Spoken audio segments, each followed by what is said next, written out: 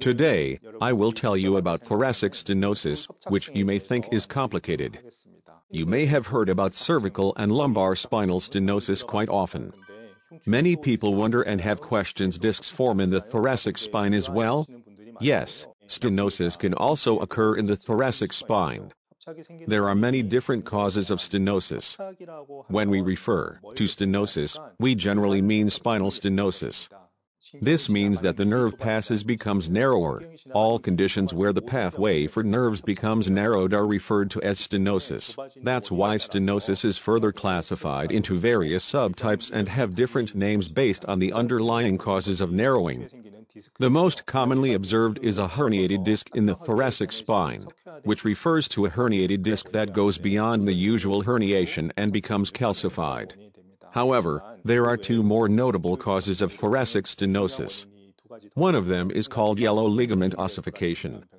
In our spine, there is a spinal canal, and behind the spinal canal, there is a bone called the lamina, which encloses the nerves. The important ligament that holds onto that bone is called the yellow ligament. This ligament thickens and becomes hardened when calcium deposits form inside it, leading to calcification.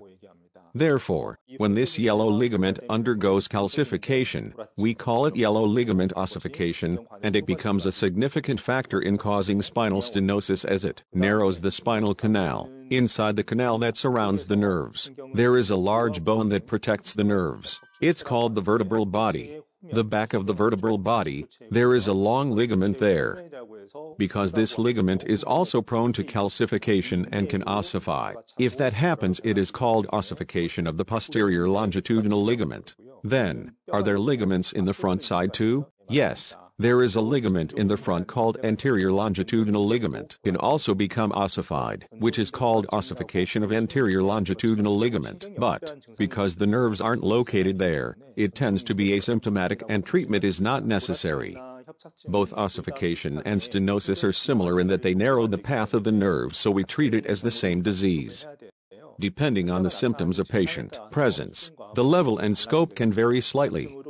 The inflammation around the nerve due to stenosis can cause a lot of discomfort, so the first treatment we try is medications and injections.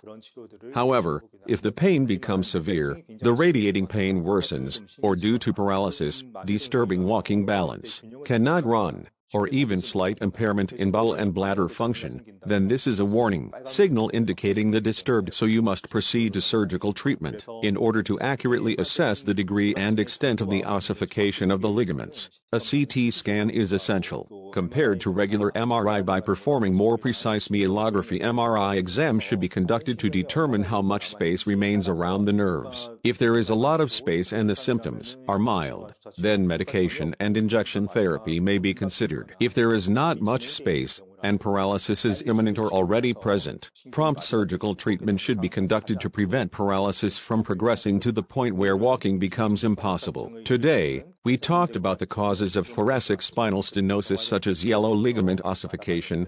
Many people fear treatment and often neglect it until the condition deteriorates significantly.